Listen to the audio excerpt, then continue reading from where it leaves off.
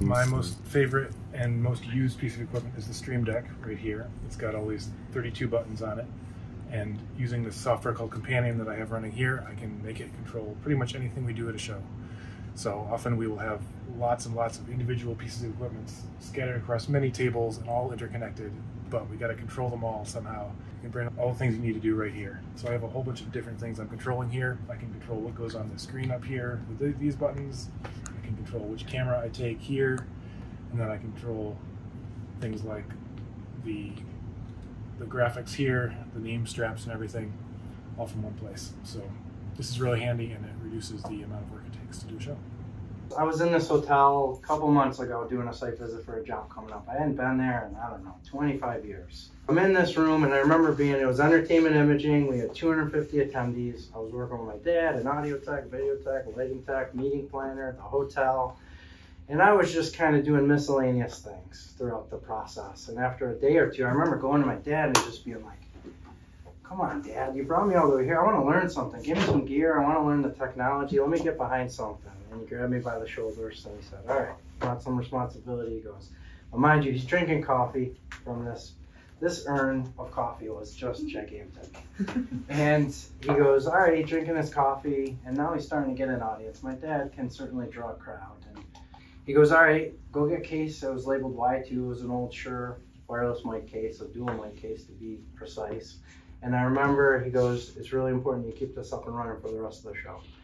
And I go get the case, I'm all excited. And I reach down, I unlatch the sides, I unlatch the front, I lift it up. I'm like, son of a... It was a custom case, a coffee maker, creamer, sugar, cups, filter.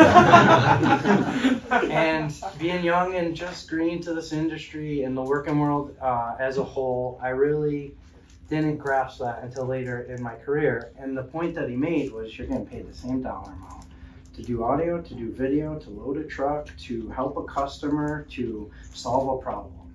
So just add value on site. We're doing some stuff for social media that the guys participated in earlier, and we were talking about this. My favorite tool on site is a coffee maker, without a doubt. So, something that I can't go without, and the biggest tool on any job site for me usually is my Pookie. Is Max here. I don't get to go on every show with him, but when I do, those are the best ones because I have someone to rely on and help me out if I have a question or need like a hand lifting something. So it's always good to have the team here with us to help shows go smoothly. So I would have to say this MacBook. It has, every time I go to a show, I bring this MacBook and I know it has what I need on it. I have Smart and QLabs and Spotify and Wireless Workbench.